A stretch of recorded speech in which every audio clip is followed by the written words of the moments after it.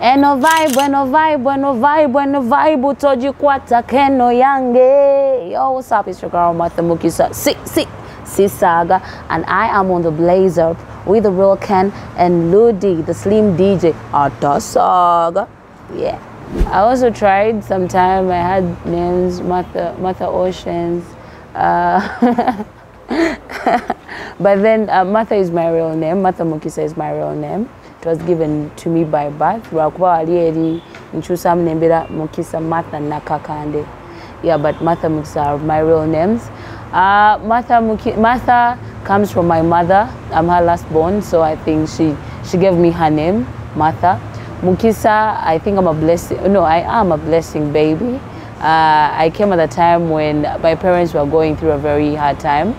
And on the day I was in hospital, without anything, my dad got a lot of money. So he came back as like, Mwana Mukisa. So, well, I've loved music since I was a child. I've gone to schools that into music, dance and drama. Anybody could name Mitala Maria. And all those schools were there because of bursaries, because I was a very good dancer, a very good culture dancer. So I've always wanted to be part of the music.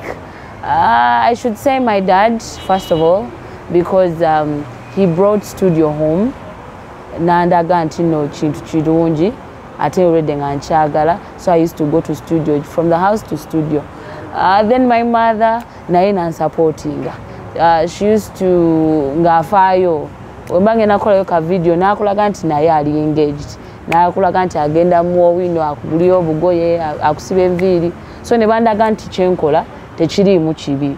Then musically, I've always been inspired by all female artists. We went abanga zinga wakabi. I could just fall in love with them.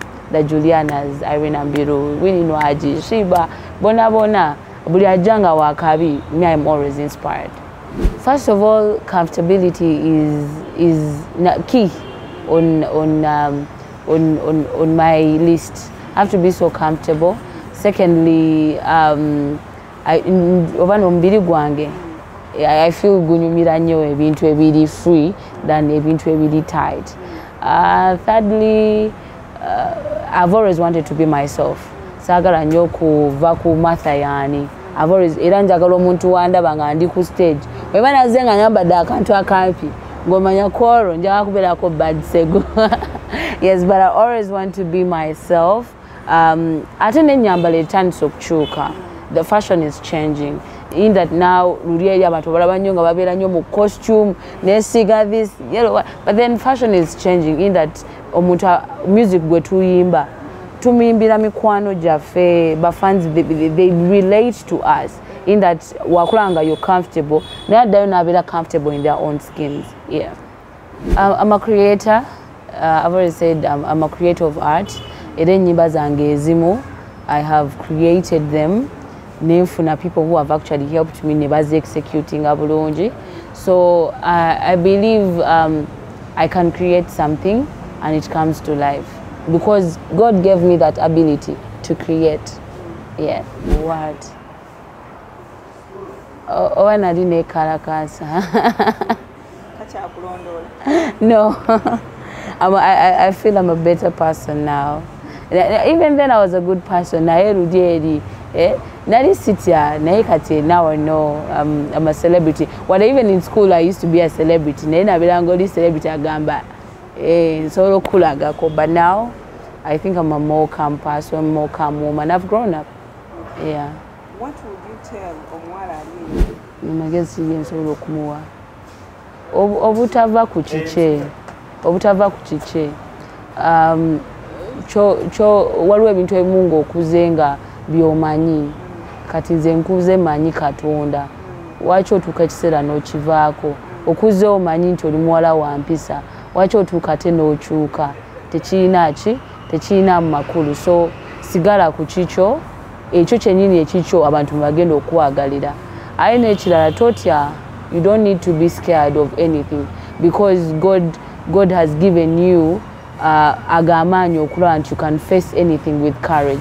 So do not be scared. Yes, that fear can be in, but that is just fear to show you that you're a human being. Yeah, but when you go for it, no immediately now, this is it. Trust me, you just see things working out. Yeah. Remember when I ninga ambuno kasta kasmaye donkalina. Abantu bamu balozo banda nga nseka bichiye baloza nti bansaga. Naye mu kubeerawo nga I'm a free person ate sisaga, especially when it comes to music. When if someone finds me onsanga ko olumunga ndi mu studio wotegeera nti sisaga wosanga the creativity I put in my music, the art I put in, even when mbeera ndi ku video ndi ku set ebintu byonna byenjiya ne sharing with my directors bikulaga nti sisaga. Then ekirala when I released Olimbarang ne Eddie Kenzo, most people thought now that's it for her. So I remember when we came when we twakola kamba kafite that is the first time people heard of that thing, sisaga. So I was letting them know like, hey, obadoroza nkomye wali, but no, cheyongera maso. But then even the slogan ekwatagana with me and my fans. Era abasinga ogendo okulanga bakusindikya message naga Martha nakoze kino naye nange nabe ntikola ki sisaga. So it is chitugata ikigambo cha mugata abantu. Yes. Chali chibadeo ko, but then it is a normal thing to happen.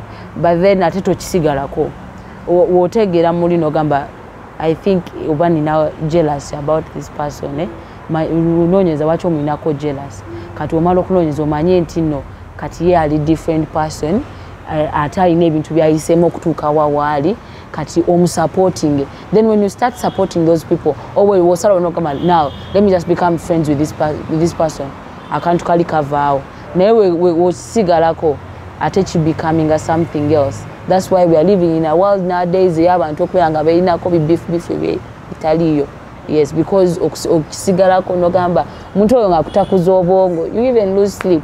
But then you decide to support those people, to befriend them. When baba inayo something wade okalinga chamanyi omweleza kamezi ngamba manyi this is great ochitegera ogino kulanga otolo kusechikuvuddeko.